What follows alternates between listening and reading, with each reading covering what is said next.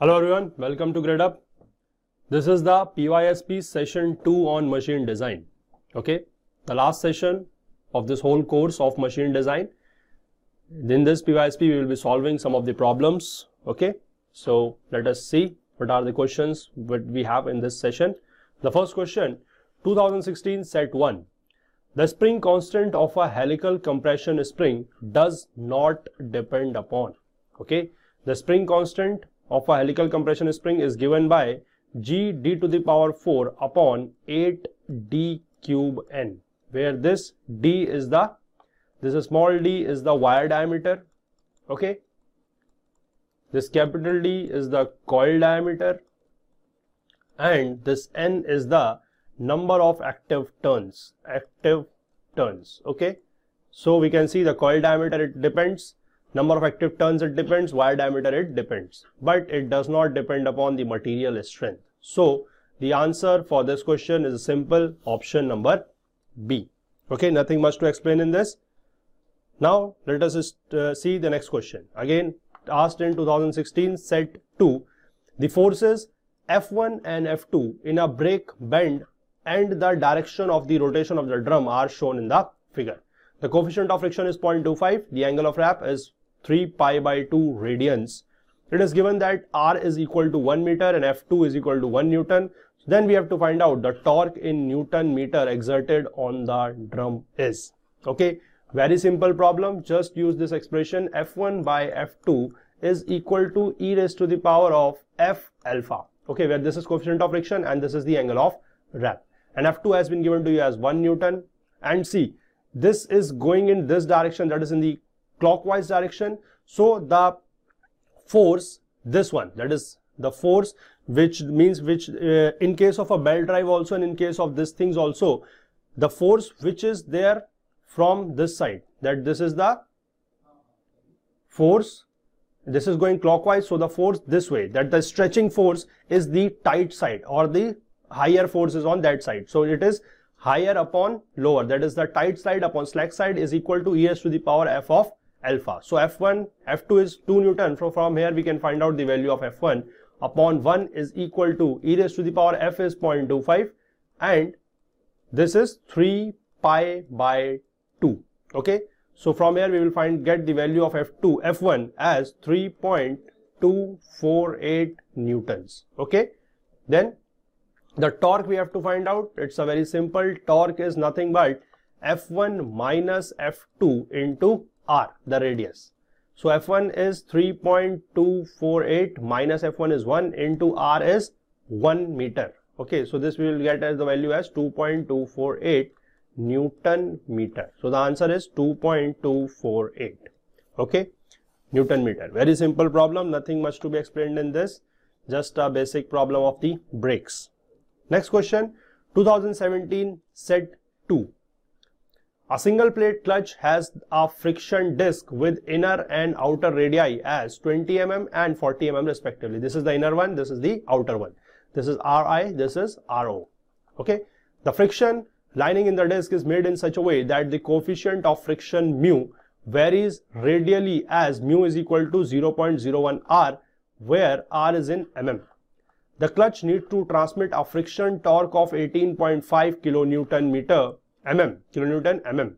Then as per the uniform pressure theory, the pressure in megapascal on the disc is. We have to find out the pressure, and that is according to the uniform pressure theory. See, first of all, let us write the given values. The given values are Ri, that is the inner radius as 20 mm, the outer radius as 40 mm. Okay, and mu has been given to us as 0.01 R, that the mu is not constant, it varies.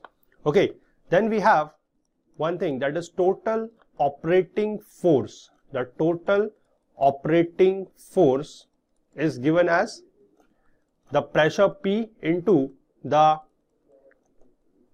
this is the area of the disc.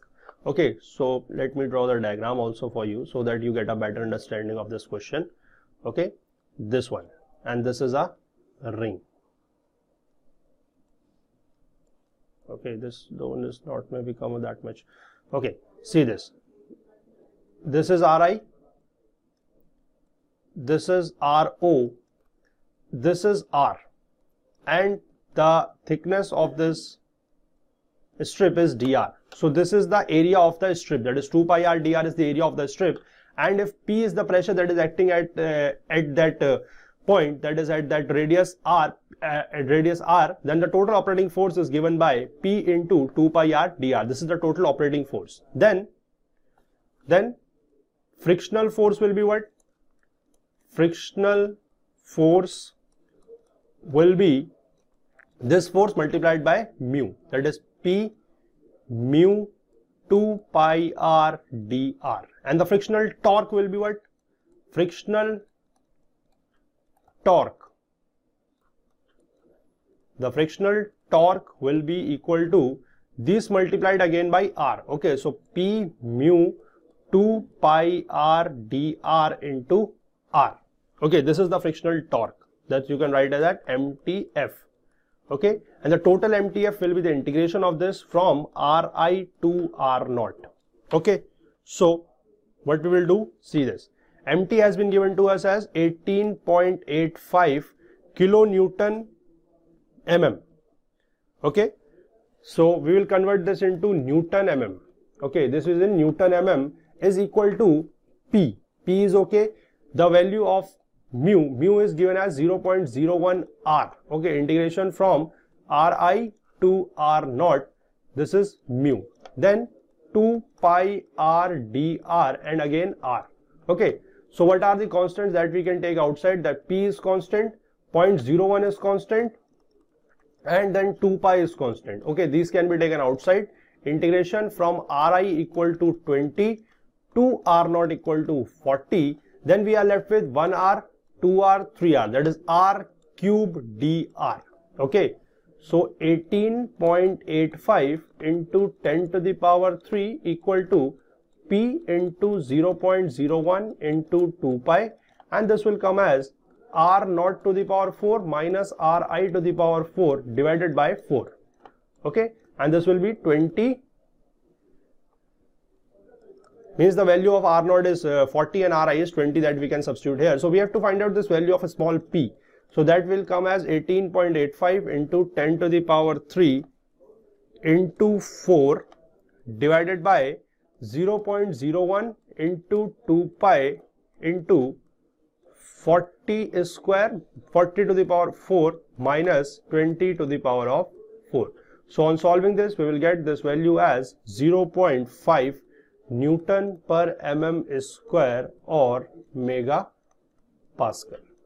Okay, very simple question. Just solve it this way. Use the, why we have taken the P as constant outside here? Because it was asked using the uniform pressure theory. Okay, it was asked using the uniform pressure theory. So that's why we have taken this as outside. Okay, and that is, this is only what we need to find out, that is a small p. Okay, this question is clear, I hope. Okay, now let us see the next question.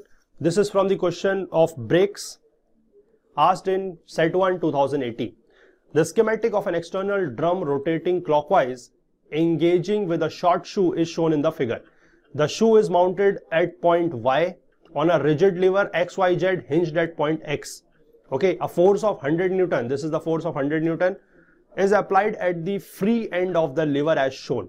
Now, given that the coefficient of friction between the shoe and the drum is 0.3, the braking torque in Newton mm applied on the drum is, and that has to be found up to correct 2 decimal places. Okay, so in this question, first of all, we have to draw, this is a very simple problem, though it might look a little longer or lengthier, but this is a very simple problem. Okay, first we have to draw the FBDs, the FBD of drum.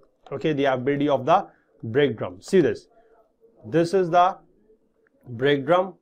This is rotating clockwise. So the frictional force at this point will act in this direction. Okay, FF, and there will be reaction force. This will be acting this way. Okay, and the friction force, we know the relation between the friction force and the normal reaction is nothing but mu into Rn, where this is the nothing but coefficient of friction. Okay, this is the coefficient of friction. Okay, then the FBD of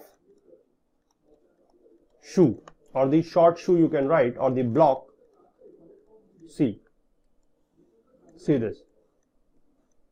This is at the point Y. So there will be the normal reaction that is acting upwards, Rn. The friction force in this will be acting in this direction, that is F into F. Okay. And then there is an applied load, that is F. This is the applied load. Okay. So this is the FBD of the short shoe. So now this is hinged at some point X. Okay. This is hinged at some point X. So we have to balance the moments about this point X. The force S, this applied force F will cause a clockwise will cause an anti-clockwise moment. This force FF at point X will also cause an anti-clockwise moment, whereas this one Rn, that is the normal reaction, will cause the clockwise moment. Okay, so just doing this, that is F into the perpendicular distance of the force F from X is 300. So F into 300 plus FF, that is the friction force, into the distance. The friction force is acting along this line, so its distance from this is again 300. Okay, and minus Rn into, Rn is acting at this line. Okay, Rn is acting at this line, so this into 200, and this is equal to 0. Just replacing this by mu into Rn, and the value of mu has been given to you as 0.3.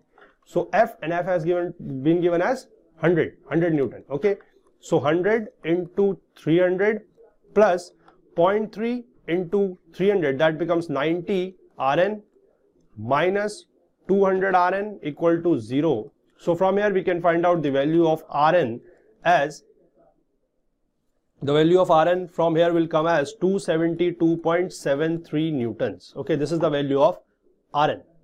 Then we have to find out what? We have to find out FF, that is the friction force. So FF will come as mu into Rn, that is 0.3 into 272.73. This will come as 81.82 Newtons. Okay, and then we have to find out the braking torque. So the braking torque is given by, it's very simple, the braking torque is given by this frictional force into the radius r. Okay, the radius. So frictional force is given as 81.82 into the radius is 100, but this 100 is in mm. So multiplying it by, dividing it by 1000, we get this answer as 8.182 Newton meter. So the answer here is 8.182. Okay, very simple problem. Just draw the FBDs, find out the frictional force, the normal reaction, and then the braking torque. Okay.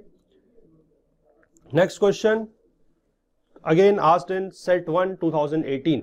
If the wire diameter of a compressive helical spring is increased by 2%, this is the question from the spring, the change in the spring stiffness in percentage is, and that is up to correct 2 decimal places is asking. Okay, see, we have seen in the first question also of this slide, that is K, that is the spring constant, is given by G d to the power 4 upon 8 d cube n, where this is the wire diameter. Okay, and we have to establish a relation between the wire diameter and the spring constant. Okay, so that means K is directly proportional to d to the power 4. That means K2 by K1 is equal to d2 by d1 to the power of 4. And it is saying that the wire diameter increased by 2%. That means d2 is become equal to 1.02 times of d1. So just substituting this, we get K2 by K1 equal to 1.02 d1 upon d1 to the power of 4. So we will get this value as 1.02 to the power 4, and this value is coming as 1.0824. Okay, that means K2 is equal to 1.0824 times of K1. Then the percentage change we have to find out. The percentage change will be K2 minus K1 upon K1 into 100. Okay, so K2 is 1.0824, K1 minus K1 divided by K1 into 100. Okay, so this goes off, this we are left with 0.0824 into 100, and that means it comes out to be 8.24%. So the correct answer for this is 8.24. Okay, it is already asked in percentage, so just no need to put the symbol. It is simply 8.24%. Okay, Very simple problem, just you have to use this expression, establish a relationship between the K and the spring stiffness and the wire diameter. Okay, next question. Which of the bearings given below should not, first of all read this important word, should not be subjected to the thrust loads. Thrust load means the axial loads. Deep groove ball bearing subjected to both kinds of loads, thrust as well as radial, so they can be used, no problem into this. Then angular contact ball bearings, they can also be used for both of them, that is thrust plus radial. Then the fourth one, that is the single load tapered roller bearing, they can also be used. The disadvantage of them is that there has to be 2 rows for balancing the axial thrust. Okay. Then cylindrical straight roller bearing, they can only sustain the radial loads and they cannot sustain the thrust loads. The thrust loads, they cannot sustain the thrust loads. So they should not be used in case of thrust load. So the answer for this question is option number C. Okay. Next question. 2015 set 3. For ball bearings, the fatigue life L measured in number of revolutions and the radial load F are related by FL to the power 1 by 3 equal to K, where K is some constant. It withstands a radial load of 2 kilonewton for a life of 540 million revolutions. Then the load in kilonewton for a life of 1 million revolutions is. It's very simple. FL to the power 1 by 3 is given as K. One condition is given, for other we have to find out, so we can use the relation as F1 L1 to the power 1 by 3 equal to F2 L2 to the power 1 by 3. F1 is given as 2 kilonewton for the 540 million revolutions. Okay, this way. Then we have to find out F2 for 1 million revolution. Very simple problem. F2, solve this, take the cube root of 540, multiply it by 2, get the answer as 16.286 kilonewton, and it has been asked also in kilonewton, so just substitute this value 16.286. Nothing is to be done much. Okay, next question, the last one for this session. 2018 set 1. A self-aligning ball bearing has a basic dynamic load rating, that is C10 for 10 raised to the power 6 revolution as 35 kilonewton. If the equivalent radial load on the bearing is 45 kilonewton, then the expected life in 10 raised to the power 6 revolutions is. We know that the rating life L10 is equal to C by capital P to the power of a small p. Okay, this is small p is equal to 3 for ball bearings. Okay, for ball bearings. For roller bearing it's 10 by 3, but here we have given it's a ball bearing, so we will use the value as 3. This L10 we have to find out. C value has been given to us as 35. P value, that is the equivalent load, has been given to us as 45. The value is 3. So this comes out to be 7 by 9 to the power of 3. The cube of this, we get this value as 0.4705, and it is below 0.5. So the correct answer for this is 0.5. So that's it for the sessions on PYSP on machine design. Simple questions are being asked. Okay, just study all those lectures what I have taught you. Okay, if you have any problems, go through them, revise them many times. Now the exam is very near. Okay, so thank you, and I hope yes, this subject will help you get good marks in your GATE 2019 examination. Okay. So if you have any comments, any doubts, any queries, write to us on the Gradeup app and on the website. Your feedbacks are always welcome. Okay, so all the best for the GATE 2019 examination. Thank you.